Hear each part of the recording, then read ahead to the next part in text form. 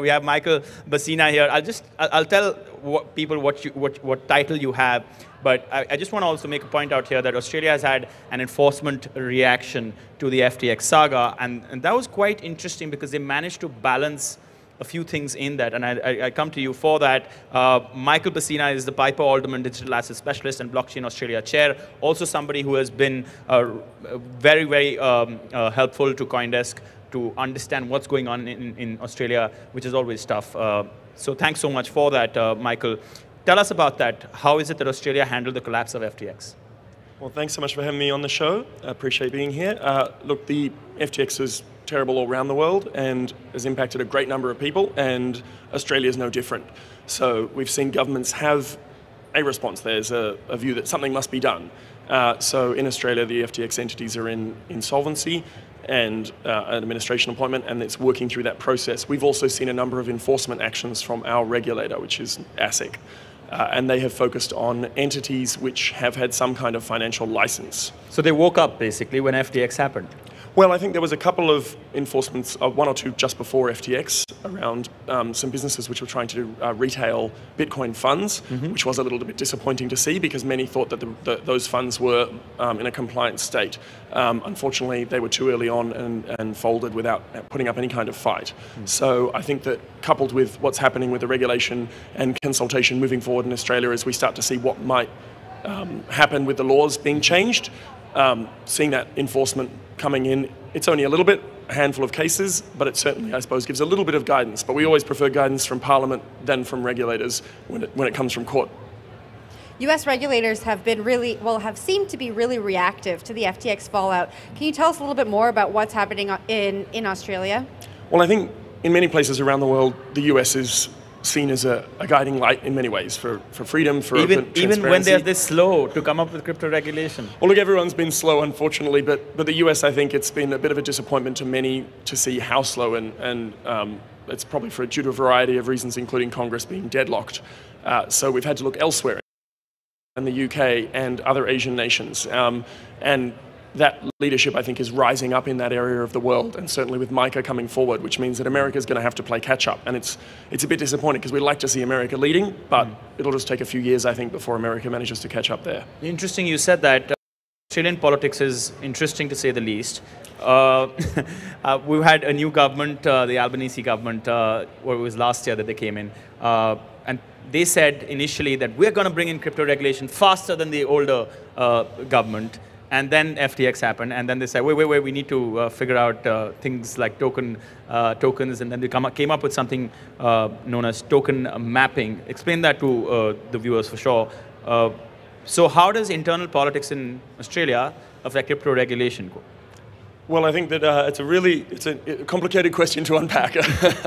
But the movement towards regulation in Australia predated the change in government. We had a bipartisan Senate inquiry, which went on for some time and came out with a bipartisan report with a number of recommendations, one of which was the token mapping. So that's been what has carried forward. And another recommendation was to move towards exchange licensing and custody rules.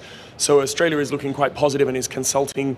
While the token mapping was saying we're going to look at, there were various reports about it's going to look at every token and say what it is. It's not really come out that way. It's really moved towards what is a more sensible direction, which is exchanges have been saying, please regulate us for some time. And that's coming through now and being heard. So I'm hopeful that we're going to end up with exchange licensing and custody licensing because those are the biggest areas that can have significant impacts. And when you look at the failures that have happened to date, having proper custody leads to good consumer outcomes in those unlikely collapses. There's a big discussion happening here in the United States when it comes to exchange tokens. How is Australia looking at exchange tokens? I don't think we've seen anything official yet. I think the focus has sensibly been on the activities where there are intermediaries, where someone is in a position, if they're not doing things right, to abuse the trust placed in them by their customers and perhaps have situations where we've seen collapses and mishandling of people's assets. So it may be quite positive to leave precise classifications of tokens to after the issue of centralized exchanges and that risk of custody are dealt with, because that's where we can move the needle. Okay, all right.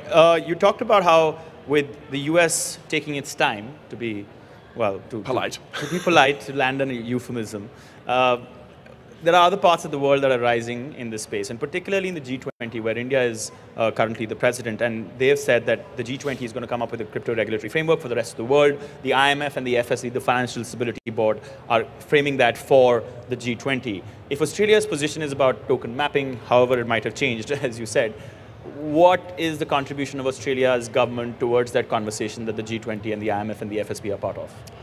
I think Australia is quite aligned with it and will continue to be part of that conversation. I think that the G20 is going to be influenced very heavily by MiCA. And really? I think it will. I think MiCA's been well thought out. There's issues with it, but there's just been so much work put into it that creates a bit of momentum.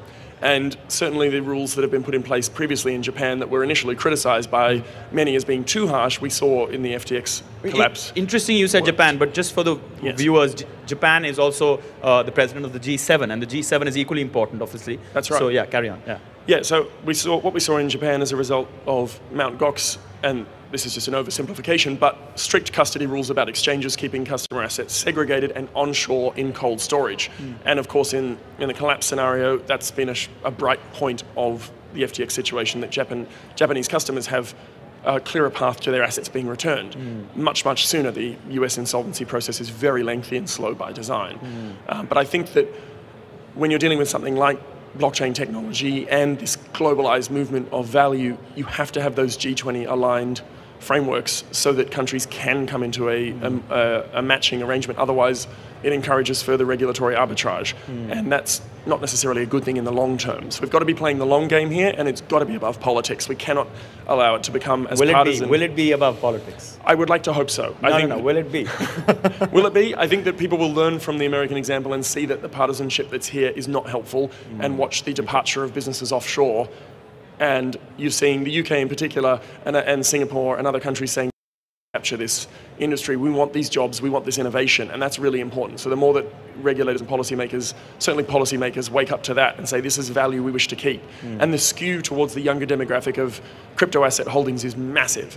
So there's a demographic balance where legislators tend to skew towards a slightly older demographic, and the education gap is still an issue that has to be covered over. Even years later, we've been talking about it for years, but there's still a lot of work to be done.